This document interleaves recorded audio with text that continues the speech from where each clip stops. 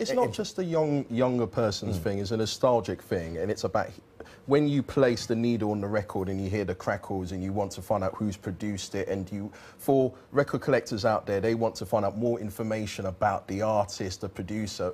If you buy a CD, it's a similar deal, but with an MP3, it's just a digital format. With vinyl, it's more personal, and you've got it for life.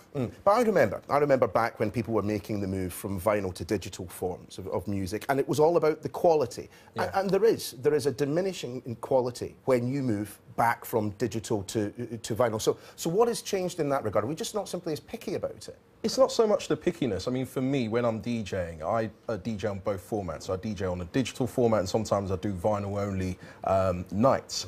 And when you place the vinyl and you hear the needle, I think it's that vibe of just hearing the record going round, and with putting a CD on, it's literally you're pressing a button. So it's the nostalgic value, and I think also it's what records are all about. I think it's down to the function of, I suppose, being a bit geeky. I mean, you've got. I mean, I've spoke to one of your colleagues on the way in, and I said, well, all these people who have bought, say, David Bowie or Amy Winehouse, do they have any record? Do they have record players? I mean, obviously there was a boost in record players, but I mean, I was reading a piece today that a record store in Hackney might be closing down because they can't afford to pay the rate. So obviously there's a resurgence in vinyl sales, but with regards to traditional retailers, I remember going to a record store in Kentish Town Road. It was called That Record Shop, and walking in there, and there was that whole relationship with the guy behind the counter